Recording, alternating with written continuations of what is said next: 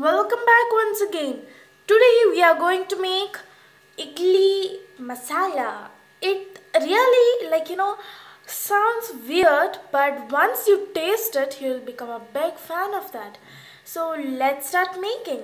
Your kids will love it and it's so simple that you don't have to be an expert to make one. So let's start and see the required ingredients for that. Required ingredients are, obviously idli. I'm taking 5 idlis here. Oil is required. If you really want to deep fry your idlis, they will turn out to be the best. But I am not deep frying them because I am a bit calorie conscious. So next is salt and other spices as per your taste. So here I am going to start off by turning the pan on. Sorry for disturbance, guys. Now I'm lighting the burner. We'll let the pan heat up a little and then I'm going to add some oil into it.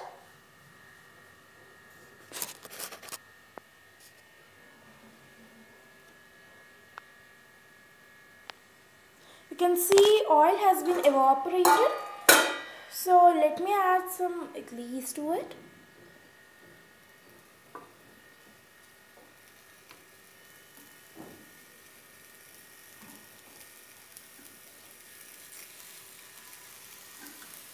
Make sure they are not stuck because they will burn, right? They are stuck, I guess. Fine. So immediately once you do this work, you have to add a bit of oil into it. Fine, there are 6 idlis actually.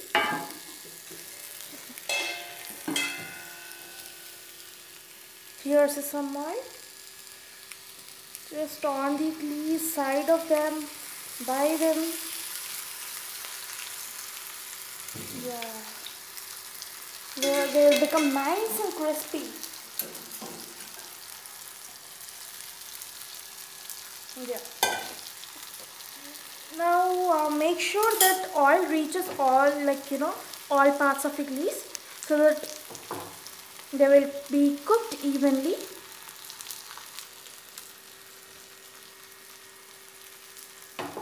Yes. Just turn over the idlis. I guess this part takes 5 minutes about to cook these idlis golden brown. Once they are cooked, your work is done. Just press the idlis down tightly. This is one of the best tips you can follow to get the idlis cook over fast.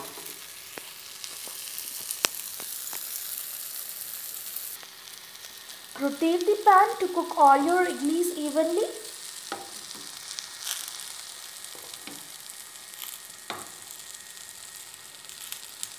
I hope you understand what I am doing over here. So idlis have turned golden brown a bit. They have to be cooked more. You can see the idlis have turned golden brown. Let me overturn them.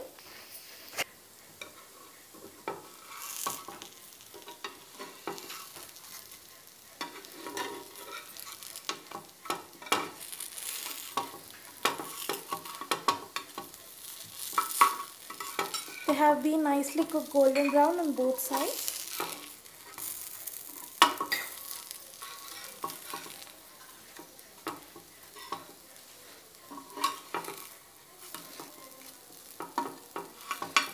It's time to add some spices onto the dish.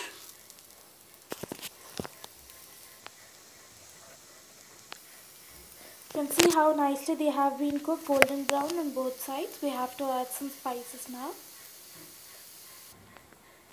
Firstly, salt. Let me take it with hand. Using hand is one of the best thing. You might feel it is traditional way, but it works great.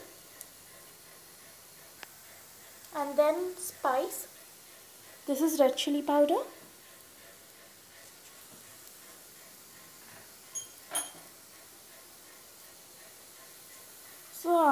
before adding this, turn off the flame. Don't forget it.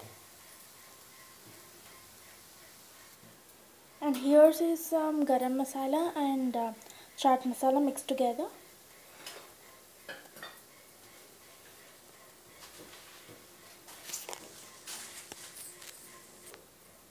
Let me serve all this one by one.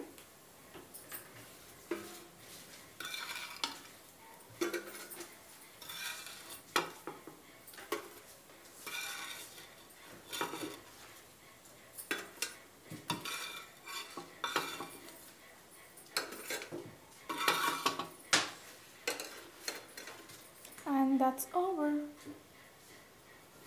Your dish is over, and just go ahead and click and enjoy.